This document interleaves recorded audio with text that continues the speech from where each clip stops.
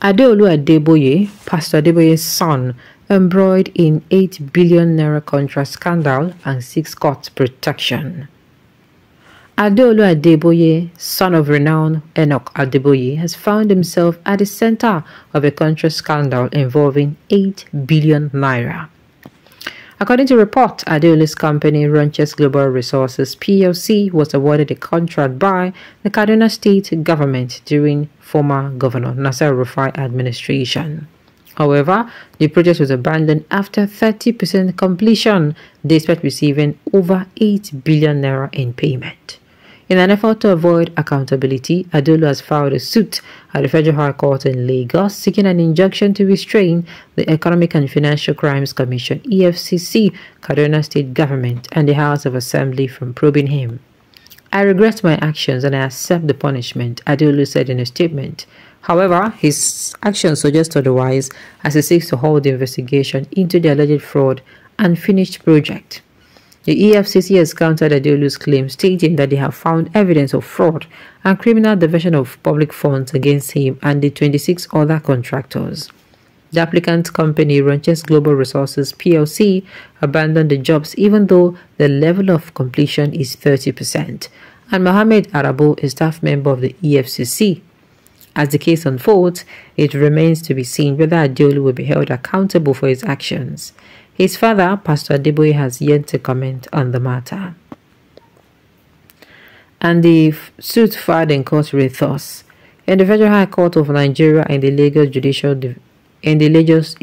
Judicial Division holding at Lagos, suit number FHC LCS 120624, in the matter of an application by Adeboye for an order on the enforcement of his fundamental right.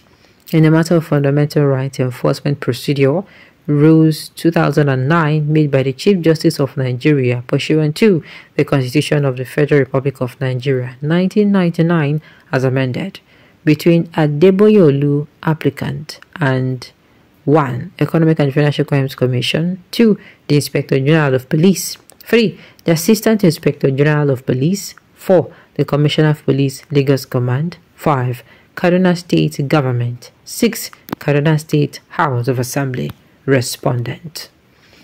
First respondent counter affidavit in opposition to the applicant originating motion dated from 4th day of July 2024.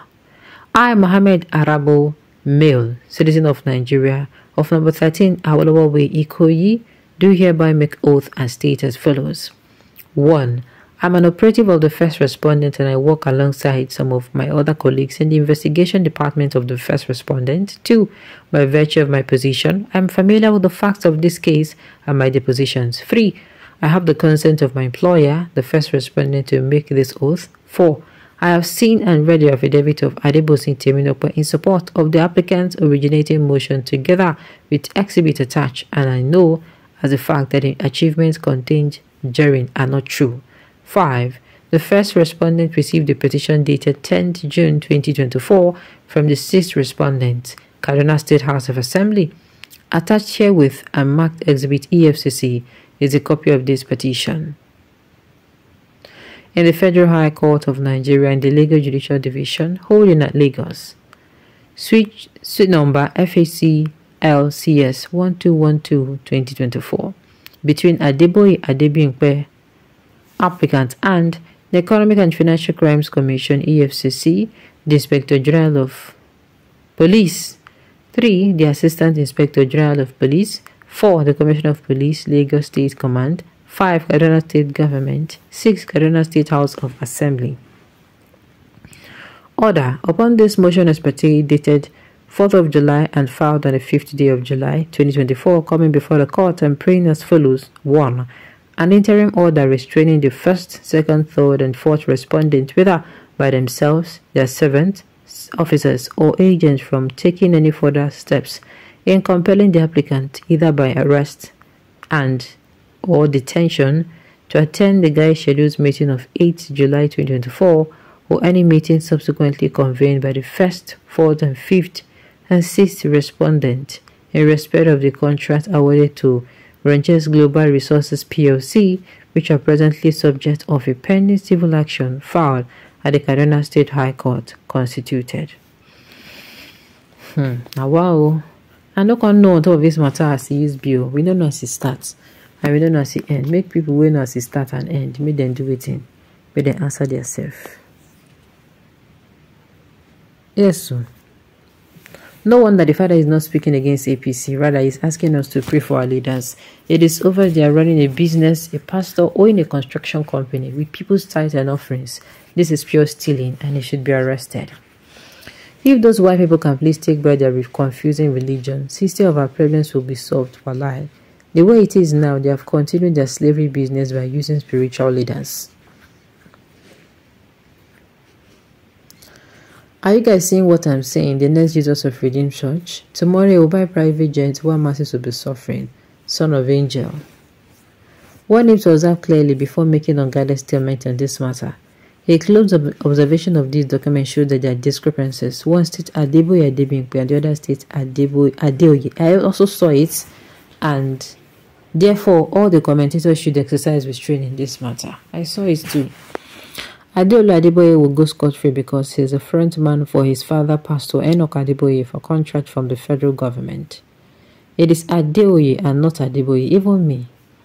Another EFCC chairman is RCCG pastor. You see him now, 419 full everywhere. Everywhere you go like MTN. Something is fishy. RFI did not like Christians. He persecuted them while in government. How did he become so unreal to give a huge contract to a foremost pastor's son? He was lured into an avoidance trap of faith and paradoxically disgraced his father, his mother and his church, and not Christians. If the allegations are true. Okay. I say that he may have gotten the contract from the state government and brought in other contractors who failed to carry out the job. He's not the one who defrauded, but the contractors who failed to carry out the job. Okay. No wala. You are talking rubbish and nonsense. Just listen to yourself, Redeemed Church member. Make una leave me, I beg. Shut up and stop defending thieves. The contractor is a thief just like his father, who steals money from his members. Through false repents. The Adeboyes are thieves. These are the men of God waiting for daddy's comment. This is the devil called spiritual problem. When a political geo was talking about then. The company is different. Is it not you Nigerians that have sown your sweat money into their ministry's mission and vision so long a time? Now from them, then they collect and spend on such projects now. Alright, on this note, we have come to the end of the news. So thank you for tuning in to listen until I come your way next time. Enjoy the rest of your